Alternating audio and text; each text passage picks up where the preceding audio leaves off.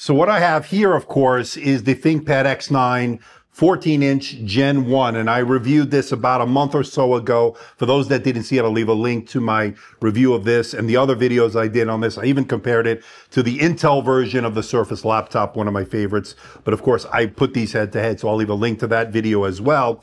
Radical departure maybe from what we've seen in the past from a ThinkPad. You don't get that Eclipse black, but rather a Thunder gray, which has held up really well. This thin all-metal design. You get this engine hub or whatever they're calling it on the bottom there. To keep this thin, they had to put this bar here. But of course, I think I like the look of it. And using this for the past month or so has been great. Typing on it, of course, with the keyboard, not quite as good as the X1 Carbon Gen 13. This has 1.35 millimeters of key travel. That is 1.5. So 1.35 versus 1.5. So you get the difference there. But look at this. Look how thin and light this is. Gorgeous display. This even has pen support. Besides having multi-touch pen support, this has been great. But I got this in to compare, and this is the 15-inch version of that, and this has been nothing short of spectacular as well. Now, there are some key differences between the two. This, of course, has a 15.3-inch OLED display. This is a touchscreen display as well, but there's no pen support on this one. But what I like about this one, though, this has an 80 watt-hour battery versus the 55 watt-hour battery on the 14-inch. What does that mean? It means significantly more battery life on the 15-inch over the 14-inch, which wasn't bad considering the high-res, high-end, high refresh rate displays that these both have. 120 hertz on both of these. Variable refresh rate, I believe it's 30 to 120 in terms of that variability. And then, of course, you can keep it on the 120 for that really smooth, fluid experience. You experience a little bit less battery life, but with the battery life on this has been fantastic. We'll show you the numbers in this review. This is running Intel Core Ultra 236V or 228V or something like that. Actually, let me double check that. This is Lunar Lake. And what does Lunar Lake bring to the table? I will tell you it brings more efficiency, better battery life. This is a Core Ultra 5 228V, but you can go up to a Core Ultra 7 268V with V Pro, but I don't need all that.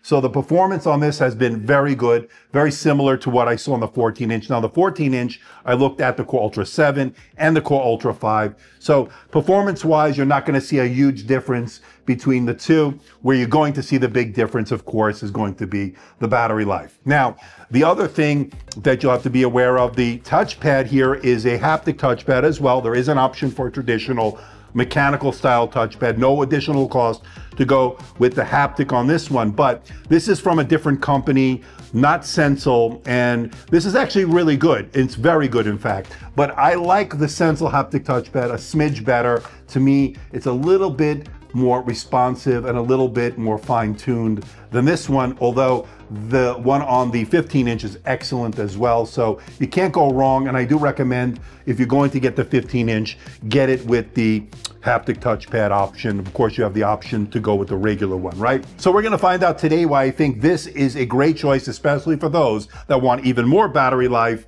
than you can get on the 14, but also get more screen real estate. Let's stay tuned. Let's find out why I think this is an excellent choice here for 2025. Hey everybody, it's Andrew, and this is the ThinkPad X9 15 Gen 1 Aura Edition, brand new for 2025. Coming up.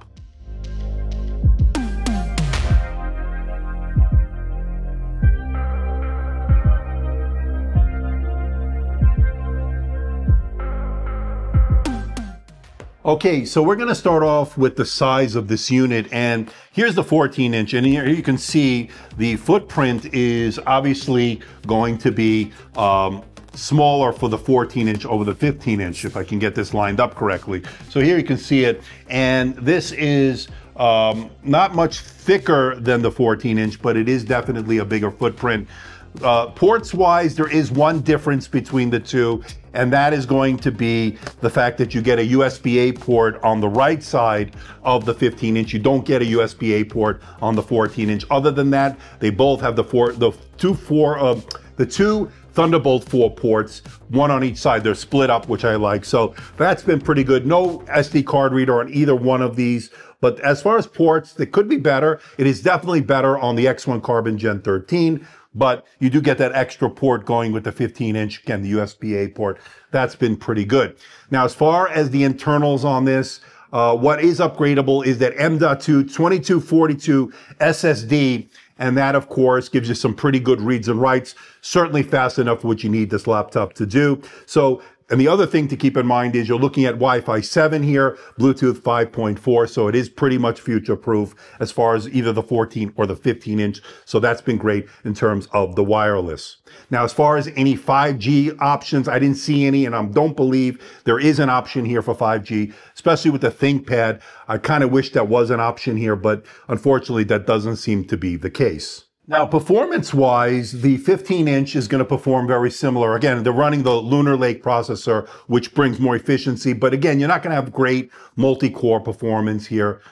Pretty good single-core performance. But for everyday tasks, I'll be honest with you, you will not notice a difference in terms of performance. Now, I have the Core Ultra 5 228V. Now, with the 228V, I'm able to get that 32 gigabytes of the integrated memory here. It's the 8533 integrated on the chip here with Lunar Lake. It is very fast, and I like having 32, but that's as far as you're going to be able to max this out. That's a limitation to Lunar Lake, nothing to do with whether Lenovo wanted to add more or not.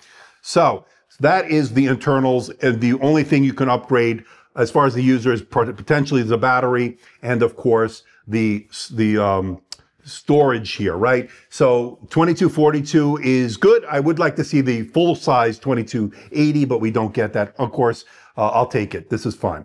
Now, as far as the camera here, so this has been one of the stars of the show. This is a 8 megapixel 4K camera. It has been pretty spectacular. I'll show you an example in a moment. It is an IR camera. That means you can log in with face recognition with Windows Hello. Now, the camera guts are housed in this reverse notch on the top here, and that's not a problem. I don't have a problem with that notch over here. So again, for those that might not like that, it's, aesthetically may not look as good. I have no problem with it. It also gives you an ability to open this with one finger. So the hinges on here, by the way, very good. Very minimal screen wobble when typing. So let's look at that camera right now, and you let me know what you think in the comment section below. So what we have here is an 8 megapixel IR camera that can shoot 4K video. And this is a really excellent camera, in my opinion. What do you think about the video quality, and what do you think about the audio quality? Now, it does have the studio effects. You have the background effects here, standard blur, portrait blur. You can do the auto framing. All that stuff is here. So that is pretty good. Let me know what you think in the comments section below. Now, there is a shutter switch. Actually, the F9 key turns off the camera for more security and privacy. And there is, like I said, an IR, so that means you can log in with face recognition with Windows Hello. Also, the power button doubles as a fingerprint scanner here. It's a little bit recessed, so you don't have any accidental presses. It's next to the delete key, but overall, pretty good. Again, let me know what you think in the comments section below. Now, as far as the keyboard is concerned, 1.35 millimeters of key travel, which is not quite as good as the 1.5 millimeters on the X1 Carbon Gen 13. Haptic touchpad here, by the way, that's good. We'll talk about that in a moment. But as far as the keyboard itself, typing out documents, emails, and the like has been very good. And if you want to hear how it sounds, let's do that right now. Let me show you an example.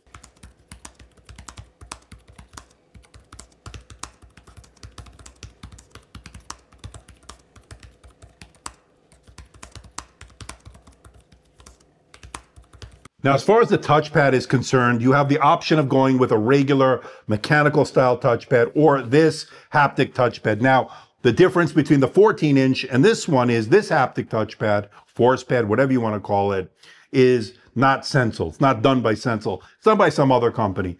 That being said, it's still a very good haptic touchpad. You can control the intensity within the settings as far as the haptic feedback, scrolling, doing all your gestures has been very good. Now, I still prefer the Sensel touchpad a little bit more than this one, although this should not be a deal breaker for you. If you want to get the 15-inch, especially with the extra screen real estate, the bigger battery, that should not dissuade you because this doesn't have a Sensel haptic touchpad. This has worked out very well. No issues with that. Just this is a little bit better in that regard. All right, let's talk display here. So this is a 15.3-inch display. We saw this same type of display, although non-OLED, in the Yoga 7i Aura Edition running also Lunar Lake. We looked at a few months back.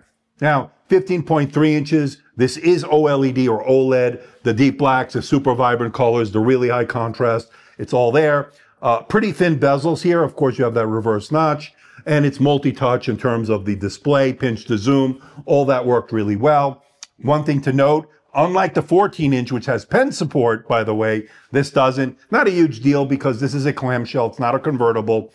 But that's an interesting dichotomy between the two. This does not have it, despite the fact that it is a touchscreen display. Now, as far as the brightness here, so you're looking at about 500 nits plus on this, and it can peak as bright as 1100 nits in HDR from what I understand. I still have to do some more testing, but this is a very bright display. It's also a very sharp display. Now, it is a glossy display. They do put an anti-reflective, anti-smudge coating on it, and for the most part, it worked okay. But I would like to see a matte option, kind of like we saw with the nano texture display on the MacBook Pro 14 that I have. But this is pretty good in terms of this display. Again, minimal screen wobble. All right, let's get into performance here. And this is the Core Ultra 5 228V, 8 cores, 8 threads, no hyper-threading. That's been the theme with Lunar Lake. So single core is very good. Multi-core is going to be fine. Again, for everyday tasks, you'll be fine. You will not notice any slowdowns, any hiccups. Microsoft Office, email, web browsing, all worked well. Watching movies, even doing some 1080p video editing, light 4K video editing, because this has the Intel Arc 130V graphics. And if you go with the Core Ultra 7, you can step it up to the 140V for a little bit more horsepower in terms of graphics. But as far as the 130V, that has been working out very well. I think Intel's done an excellent job with the Intel Arc graphics in general here for 2025. There is no doubt about it. So if you want to play some games on your downtime, this certainly can do the job. If you lower some of the settings, just got to play with it a little bit to get to the right settings and you will be fine. Remember, this does have 2 Thunderbolt 4 ports. So if you want to add an external GPU, you have that option. Now, as far as the thermals on this, it stayed very quiet. It also stayed very cool under heavy load. And I noticed no thermal throttling for the most part when put under heavy load. So they did a good job in terms of the cooling.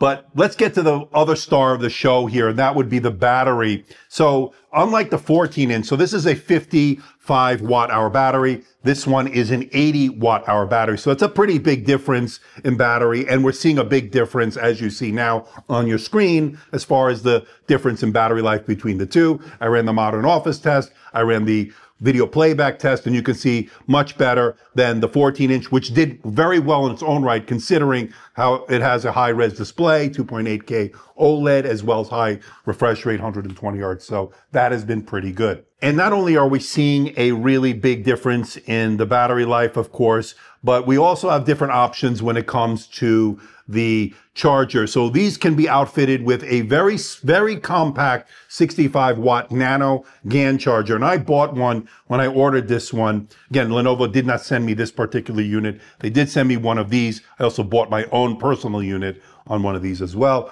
But I also ordered this with the 65 watt nano GAN charger. It's the size of a smartphone plug, basically, smartphone charger.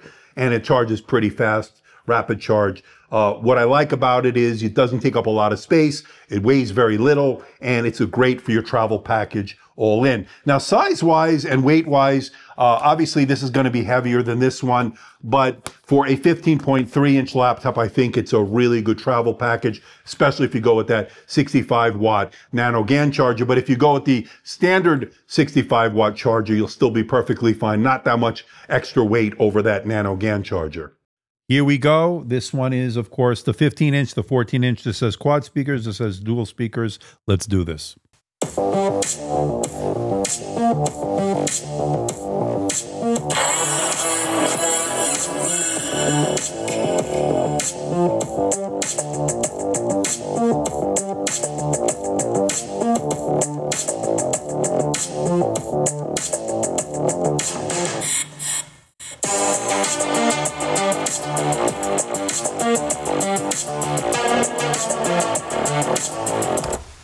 14-inch.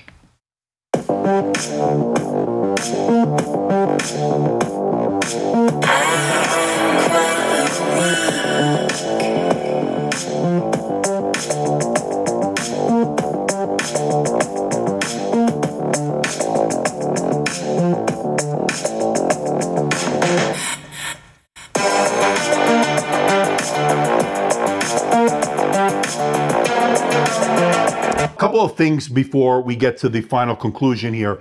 I think, I love it. Number one, this has been great. The biggest surprise to me was such a big difference in battery life, but I guess it shouldn't be a big surprise considering the 80 watt hours versus the 55 watt hours. But besides that, I wasn't sure if I was going to like the haptic touchpad on this one since it wasn't Stencil, but that wasn't the case. I actually liked it quite a bit. Price-wise, this starts at around $1,350. This one starts at around $1,240, $1,250, and goes up from there. And considering how high the prices have been for, especially for business-focused laptops, this is certainly not that bad. It's giving you a pretty good bang for the buck. Of course, as you add more RAM storage, other options here, you're going to raise the price. But for what we're seeing here in 2025, this is certainly very competitive and a lot less than I thought it would come in at. Now, the other elephant or pink elephant in the room, or whatever the saying is, it's called the ThinkPad, right? So I know a lot of the traditionalists are saying this is not a ThinkPad. This is more of a ThinkBook. Why did they call it a ThinkPad? Well, from what I understand, you know, obviously Lenovo and their ThinkPad line own a third or 33% of the market for business laptops. They want the other 2/3, right? So they're trying to expand their reach. So they tried something different here. They tried to make it appeal to a larger audience. And I think for the most part, they achieved that. There's no track point. Obviously, some people are upset about that. It doesn't come in the black. It has this thunder gray finish. It has the haptic touchpad, and it doesn't have quite as many ports, but it is very thin, and it is very, very light, and it is a very modern looking design. And I like the way this looks. I'm a big fan of this design. That being said, should they have called it something else? You know, that's a debate we can have from here till tomorrow. The bottom line is the question is whether is it a good laptop? And the answer is an unquestionable, undoubtedly, yes, this is a great laptop, and I highly recommend it here for 2025. But I'm curious to know what you think. Let me know in the comment section below. I think Lenovo here did a fantastic job creating something new. Doesn't mean they're getting rid of the track point on the other, you know, the X1 Carbon, the T series, all that. It's not going anywhere. But the fact that they're trying something different, something bold in a lot of ways, and something a little bit radical from the traditional design, I got to give them credit. Again, let me know what you think in the comment section below. So please hit the like button, please subscribe, please share this video. And if you're watching my content and you're not subscribed, why not hit that subscribe button? It doesn't cost anything. And we're also making our push here for 250,000. I want to get there by the end of the year. I don't know if we'll make it, but we are growing at a rapid pace, so I do appreciate the support nonetheless. And of course, as always, if you're going to buy these, why not go through the links in the description below? They are affiliate links. That certainly gives me a small commission when you do buy, and it certainly helps support the channel, and I do appreciate it. So until next time, this is Andrew, and I'll see you in the next video.